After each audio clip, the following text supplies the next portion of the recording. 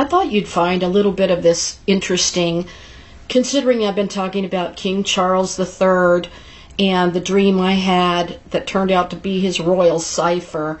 And I'm talking about the cipher that's his mark, not the heraldry that Tim Cohen wrote about in his book in 1998. I'm talking about the royal cipher that came out after the Queen died. And it might interest you to know that due to British colonialism, King Charles III is now the monarch of 14 countries, in addition to the UK following Queen Elizabeth's death. And by the way, the UK is no longer in the Elizabethan age. They are now in what is known as the Carolean age. And Carolean is Latin for Charles, or Caroline, or Caroline, and it comes from the word Carolus in Latin. Back when Liz Truss was the Prime Minister, before she was removed, she told the Commons that British people, the Commonwealth, and all MPs must support Charles as he takes the country forward to a new era of hope and progress, our new Carolean age. The term Carolean is derived from the word Carolus, which is the Latin for Charles. Why is it Carolean, not Caroline? Charles I reigned from 1625 to 1649 in what was known as the Caroline era. The name Caroline came from the word Carolus, the Latin for Charles. It is the passing down of this name, which is why we now refer to the new era as the Carolean age. There is also the Carolean architecture that was flamboyant with ornate columns and elaborate colonnades. Carolean in British English, of or relating to Charles III of Great Britain and Northern Ireland or his reign. 2. Of or relating to Charles I or Charles II, kings of England, Scotland, and Ireland, the society over which they ruled or their government, sometimes applied specifically to the reign of Charles II. The name Caroline is a feminine and masculine name, and it is the variant of Caroline, which was derived from the common Germanic element Hari, meaning army warrior. The Carolean age that we are now in, with the death of Queen Elizabeth II, the UK has left the new Elizabethan era and entered what the Prime Minister Liz Truss had referred to as the Carolean age, which she stated September 19th, 2022. Now, he's already ruling these 14 other countries of the Commonwealth. Queen Elizabeth, when she died at 96, her eldest son and former Prince of Wales, Charles, immediately became King of England upon her death. He's now recognized as King Charles III, of course. Due to British colonialism, which saw the British Empire invade and conquer regions across the world for centuries, King Charles is now the monarch and head of state of the UK and 14 other countries known as the Commonwealth realms. So, since he's been part of the Royal Navy, King Charles III, and this name means army warrior.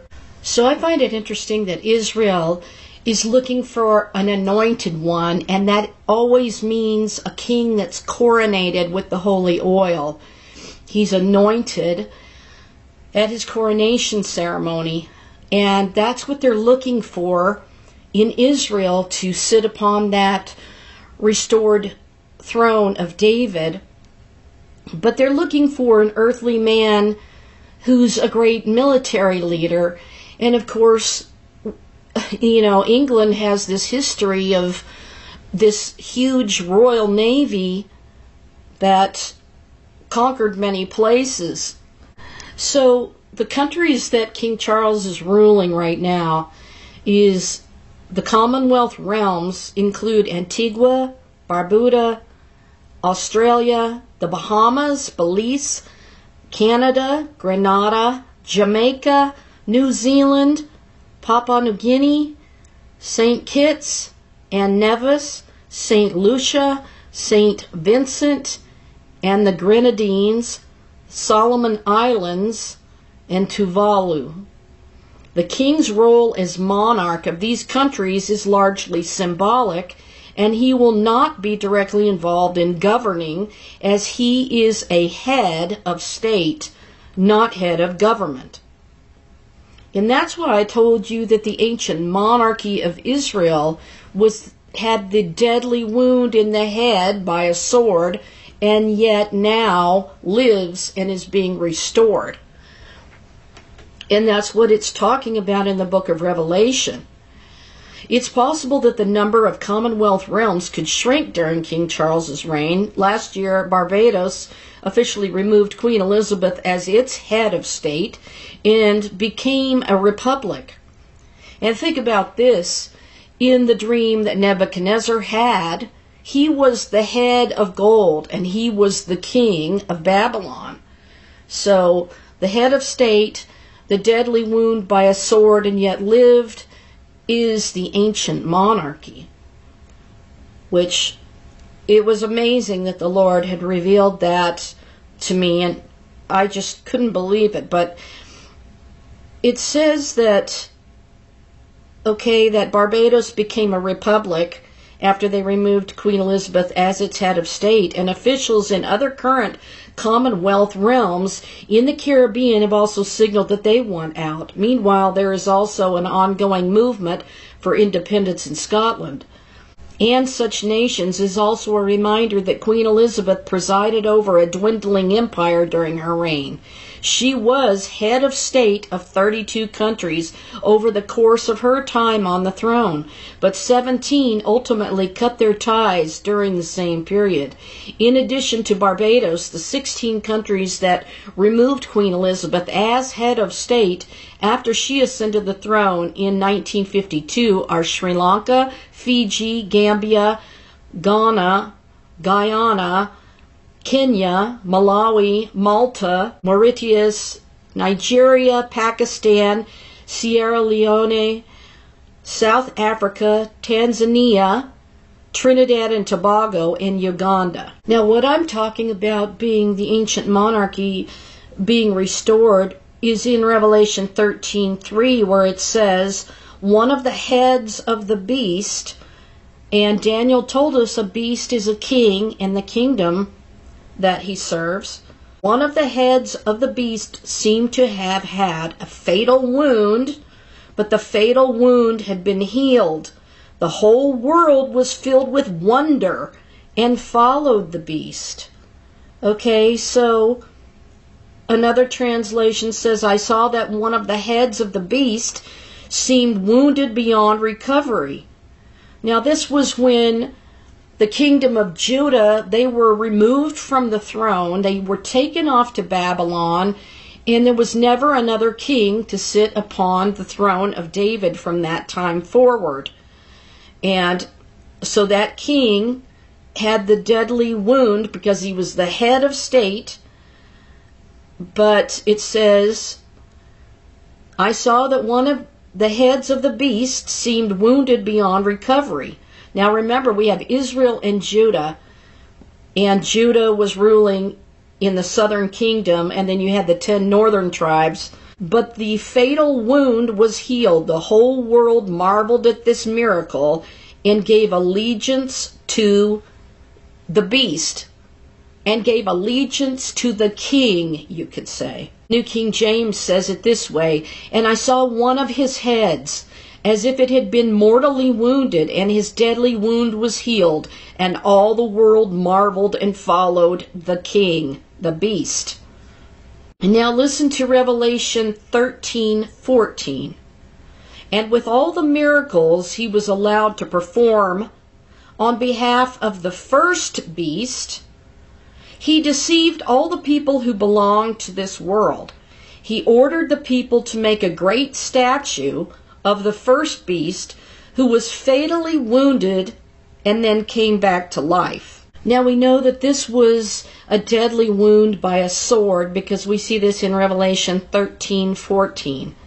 And he deceiveth them that dwell on the earth by the means of those miracles which he had power to do in the sight of the beast, saying to them that dwell on the earth that they should make an image to the king, beast, which had the wound by a sword, and did live. So this was an ancient kingdom and a monarchy that had, the head of state as the king, and this deadly wound by a sword, when God brought a sword against his people, against the ancient monarchy of Judah, and removed the temple and removed the monarchy, then they had the deadly wound by a sword, and yet now they've been restored as a nation.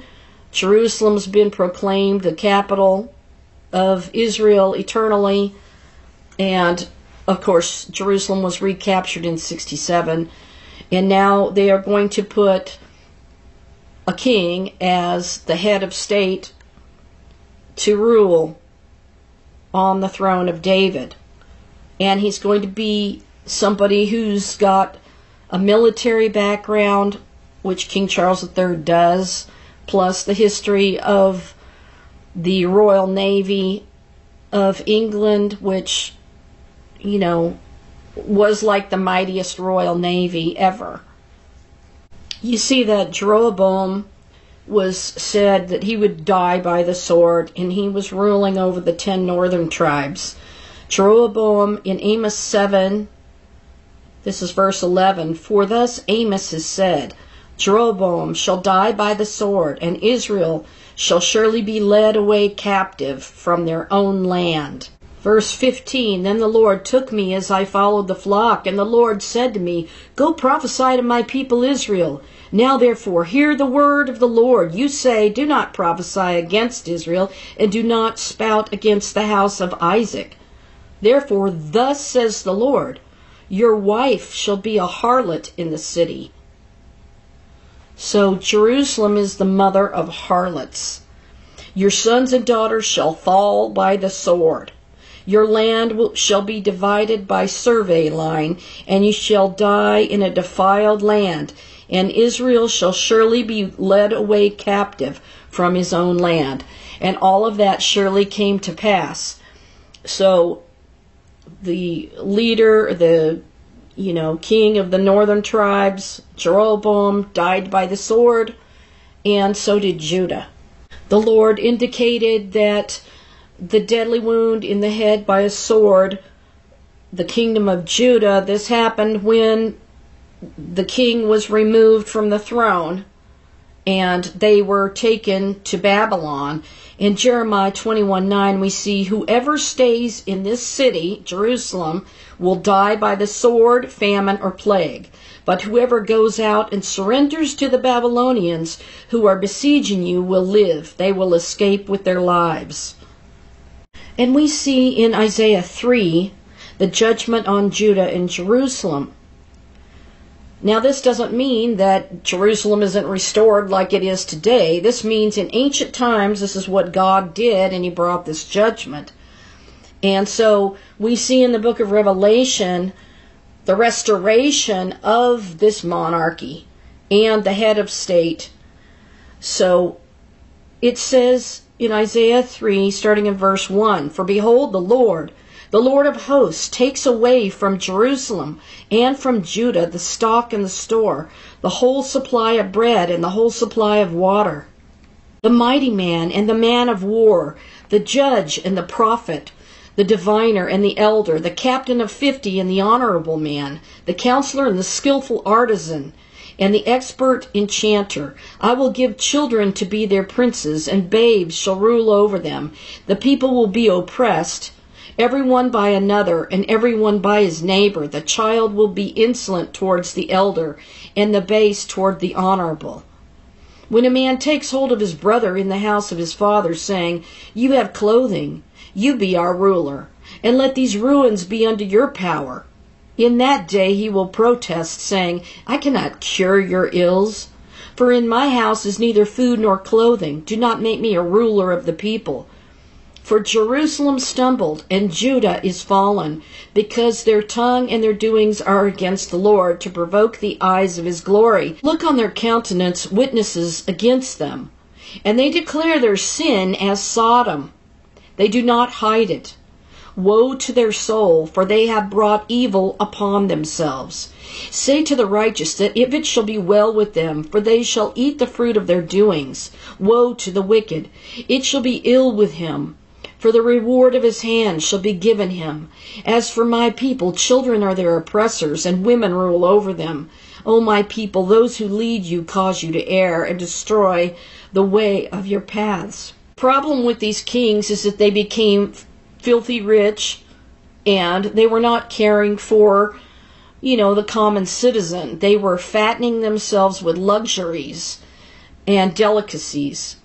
So oppression and luxury was condemned. The Lord stands up to plead and stands to judge the people. The Lord will enter into judgment with the elders of his people and his princes. For you have eaten up the vineyard. The plunder of the poor is in your houses. What do you mean by crushing my people and grinding the faces of the poor, says the Lord God of hosts? Moreover, the Lord says, because the daughters of Zion are haughty, and walk with outstretched necks and wanton eyes, walking and mincing as they go, making a jingling with their feet, therefore the Lord will strike with a scab the crown of the head of the daughters of Zion, and the Lord will uncover her secret parts. In that day the Lord will take away the finery, the jingling anklets, the scarves and the crescents, the pendants, the bracelets and the veils, the headdresses, the leg ornaments and headbands, the perfume boxes, the charms, the rings, nose jewels and festal apparel, and the mantles, the outer garments, the purses and the mirrors, the fine linen, the turbans and the robes. And so it shall be. Instead of a sweet smell, there will be a stench. Instead of a sash, a rope. Instead of a well-set hair, baldness. Instead of a rich robe, a girding of sackcloth, and branding instead of beauty. Your men shall fall by the sword, and your mighty in the war. Her gates shall lament and mourn, and she, being desolate, shall sit on the ground. So they would sit on the ground and throw dust on their heads in lamentation and mourning. Now when Israel and Judah were taken captive into Babylon, this is what was said in Lamentations 5:15. The joy of our heart has ceased. So they're lamenting all of the calamity coming upon them, and the calamity of the monarchy of Judah being removed by God and taken away by a sword. They said, the joy of our heart has ceased. Our dance has turned into mourning. Listen, the crown has fallen from our head. Woe to us, for we have sinned. The crown has fallen from our head. And because of this, our heart is faint. Because of these things, our eyes grow dim. Because of Mount Zion, which is desolate, with foxes walking about on it. You, O Lord, remain forever, your throne from generation to generation.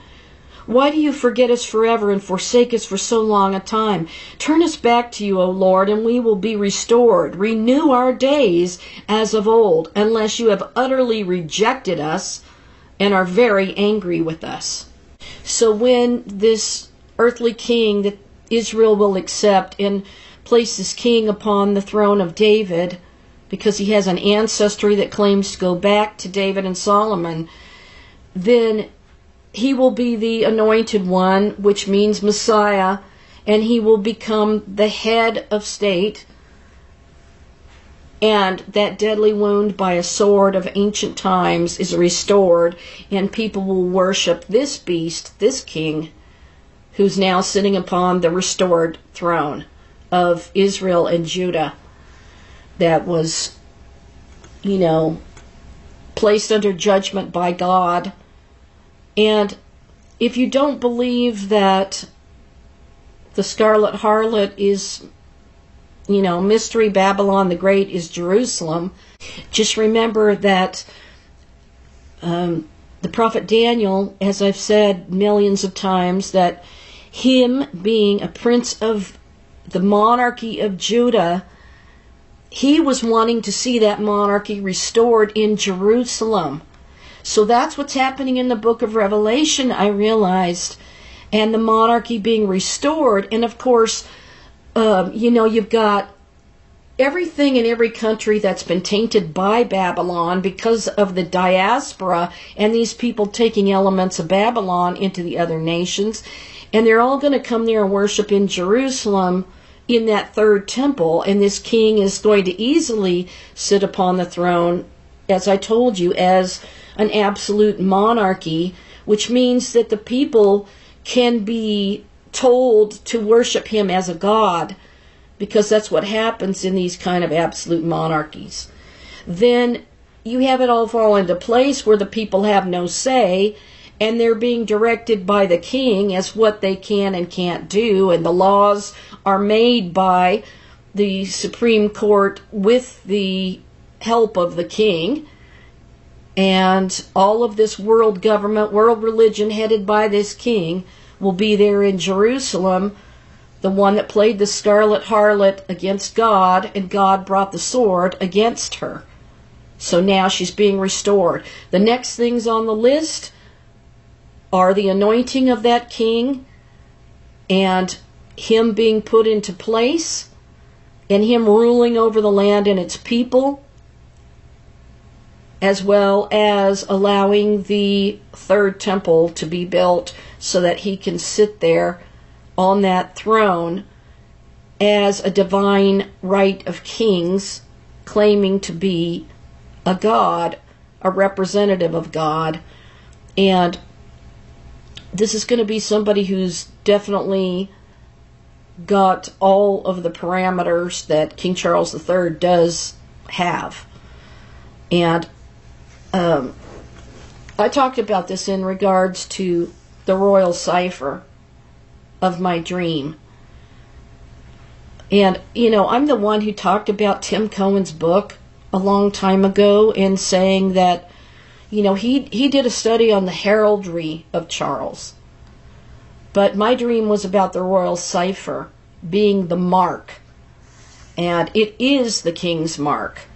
So the mark of the beast is a mark of a king, which is his royal cipher.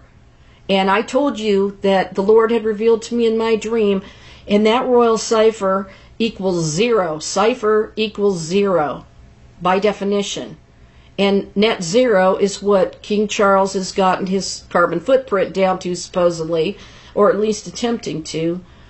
And carbon is the 666. So they said that he would be the first climate change king. So this is a lot of information. I don't want to make it too long, but just give you some interesting study on the fact that he's already ruling the Commonwealth of these 14 countries.